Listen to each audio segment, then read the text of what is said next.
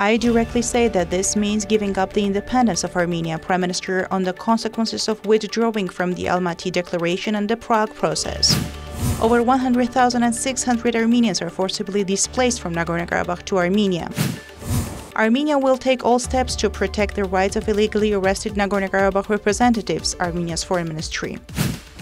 The period of stay of peacekeepers in Karabakh will be decided with Baku, Zakharova. Iran is ready to send observers to the border of Armenia and Azerbaijan, Mohammad Bagheri. The Caucasus crisis can be resolved with the participation of actors and neighbors of this region, Amir Abdullahian.